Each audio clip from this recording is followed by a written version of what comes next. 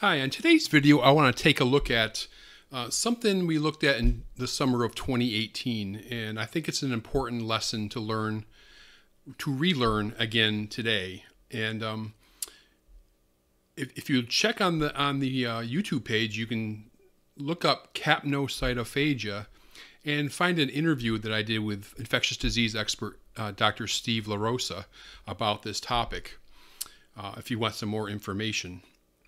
But if you remember, this from the summer of 2018, it was reported all over the place of these two patients in Wisconsin that died of this bacterial infection, Capnocytophaga. The woman died, and not too far away, there was a Wisconsin man who ended up having a quadruple amputation due to this devastating infection. And it appears that neither of them were immunocompromised in any way. They were immunocompetent patients. One was nipped on their hand by a dog, and the other one didn't even get bitten. It was believed he just got licked. So very, very serious stuff. And that's really my reminder in this video, is that though you're going to see through expert websites that the people most at risk for a fatal infection is people that are immunocompromised, but not always the case, and we got to keep that in mind. And this is the CDC website on it, and just want to go over a few factoids. Right, many Capnocytophaga germs are normal bacteria commonly found in the mouths of people, dogs, and cats. These germs sometimes cause opportunistic infections, which means under the right conditions they can cause an infection, such as a person in a weakened immune system. And when you think of Capnocytophaga infections, these are the conditions that you think of people that do get these very devastating infections. People with alcohol problems, people that don't have their spleen anymore, or people that are in an immunocompromised condition, such as HIV, or they're taking other kinds of drugs for maybe cancer or other types of drugs that would suppress the immune system. So it's very, very common. In fact, I think I read somewhere that about 74% of dogs have this bacteria in their mouth. Let me go over a couple more factoids before we move on. These are some of the symptoms that you may see: blisters around the bite wound, redness, swelling, fever, vomiting, headache, muscle and joint pain. And a lot of times you also see purpura, right, where the blood vessels underneath the skin are bursting. So you get these purple dots. So very, very serious disease, and the symptoms are very nonspecific very early on. So that's another important thing to note, is that was there contact with animal saliva? Very, very important to know and to tell the physician. And the last thing, I just want to go over this again: risk of infection. You're at higher risk. Well, let me point this out. The CDC is very specific about this. People with certain health conditions are at a greater risk of infection, but anyone can become sick from Capnocytophaga bacteria. Those at higher risk, as I said, people that use alcohol excessively, people who do not have a spleen, people that have immunocompromising conditions, which could include cancer, diabetes, HIV infections, and people taking drugs that would lower the immune system, such as chemotherapy. Most Capnocytophaga infections occur in adults over 40 years of age. However, there have been cases diagnosed in young children. Now, what I'm going to take you to now is a 2015 study out of the European Journal of Clinical Microbiology and Infectious Diseases. And they talk about Capnocytophaga as an emerging cause of sepsis and meningitis and post-splenectomy infection after dog bites. And they talk about this in the abstract. Newly named in 1989, Capnocytophaga canimorsus is a bacterial pathogen found in the saliva of healthy dogs and cats, and is transmitted to humans principally by dog bites, but not necessarily by dog bites. So in this review, they compiled all the laboratory confirmed cases, animal sources, virulence attributes to describe the epidemiology and clinical features, etc. An estimated 484 patients with a median age of 55 were reported, 2/3 of which were male. The case fatality rate was about 26%. The clinical presentations included severe sepsis, fatal septic shock, gangrene of the digits or extremities, high-grade bacteremia, meningitis, endocarditis, and eye infections. Predispositions were prior splenectomy in 59 patients, alcoholism in 58 patients. Dog bites before illness occurred in 60%. Additionally, 27% there were scratches, licking, or other contact with dogs or cats. Meningitis was seen in patients with more advanced ages. Patients with prior splenectomy presented more frequently with high-grade bacteremia than patients with intact spleens. The organism itself possesses quite a few virulence factors, including catalase, sialidase production, gliding motility, cytotoxin production, and resistance to killing by serum complement due to its unique lipopolysaccharide.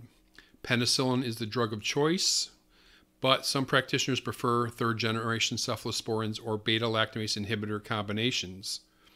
So what that really does is it brings me to this more recent study or article, and this is from the European Journal of Case Reports in Internal Medicine, and it's about a German man who was immunocompetent. He was a perfectly healthy man, and he died after being licked by a dog from Capnocytophaga sepsis. And let's look at some of the highlights of this. Of course, they say bite infections caused by Capnocytophaga are rare. And typically, like we said 100 times, that it's typically in patients that are immunocompromised, don't have a spleen, or have alcohol abuse issues. In this case, it's a 63-year-old man from Germany who developed flu-like symptoms and presented after some delay with severe sepsis and purpura fulminans. He was found to be infected with Capnocytophaga without a bite injury and did not demonstrate immunodeficiency or any other typical predisposition. And despite his extensive intensive care, he deteriorated, and I think he was hospitalized and being treated for 16 days, and he died. And any key things in the case description. And anyway, here's some photographs of the purpura, and you can see it on his forehead, on his nose, and of course his hand, and he was getting a lot of gangrene going on around the fingers. Anyway, on the fourth day of hospitalization, because obviously they didn't know what he had initially, blood cultures yielded gram-negative bacillus, Capnocytophaga, canimorsus. And that's when they started adding additional antibiotics, in this case Cipro, to the antibiotic regimen. He also started getting some other types of fungal infections, including Candida albicans, and I read in here also there was MRSA, and Aspergillus infection also. Let's go to the discussion. Our report of a patient with fatal septic shock due to Capnocytophaga describes several noteworthy features which may be important to clinical practice. It's a gram-negative rod, facultative anaerobe bacteria that inhabits the oral cavity, especially of dogs and cats. Capnocytophaga infection is most frequently transmitted by dog bites. Infections are generally rare, ranging from self-limiting local skin infections to septic shock, as in this case. Severe and fatal infections have been reported in patients with immunodeficiency, splenectomy, and alcohol abuse. And the occurrence of purpura fulminans is an early ominous sign of a progressive severe course. Important to remember. So, like I said, a lot of times you're going to start out with these kind of non-specific flu-like symptoms, but you got to put two and two together. And if you can relate it to some kind of exposure to animal saliva, that would be important information. Our patient did not show any immunodeficiency. In addition, he only touched and was licked by his dog in the weeks prior to infection.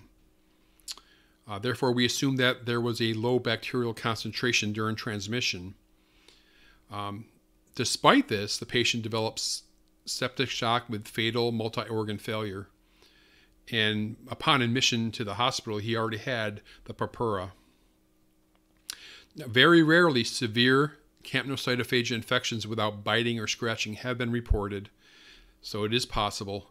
Again, they're saying that it's fatal in about 25% of patients. We've seen 25, I've seen 26, I've seen 27, but you get the message here that about a quarter of patients with this infection can die, have died. Then it says here, what are the clinical implications of this case report? Pet owners with flu-like symptoms should urgently seek medical advice when symptoms exceed those of a simple viral infection, which in this case were severe dyspnea, which is difficulty in breathing, and petechiae, these purple dots on the skin. Physicians confronted with such patients should ask about contact with dogs and cats. They should consider Capnocytophaga infections also in the presence of purpura fulminans and the absence of animal bites or scratches and any immunodeficiency. In such cases, the clinician should immediately start empiric treatment with a penicillin in combination with a beta-lactam inhibitor until a definite diagnosis is established. So, again, a relatively rare type of infection, fatal in at least about 25% of people. Typically, the patients are immunocompromised in some way, right? Alcohol abuse, HIV, cancer, on types of drugs that would make you immunodeficient. And most importantly, if you don't have a spleen, that appears to be the greatest risk factor for this infection. It's transmitted via animal bites, cats and dogs, particularly dogs, but can also be contracted with just exposure to saliva, like licking by the dog. So very, very important stuff. And you will show some symptoms early on of typical flu-like symptoms, but as the report notes that if it goes beyond that, it's time to see somebody. So just a very important thing that it doesn't always happen to immunocompromised people. It can happen to immunocompetent people. So just another reiteration of this very important lesson on Capnocytophaga. Well, I hope you liked it. Please share it with your friends. Subscribe to the channel. Like the video. And please comment below if you have something to say. I want to hear about it. And I'll see you next time on Outbreak News TV.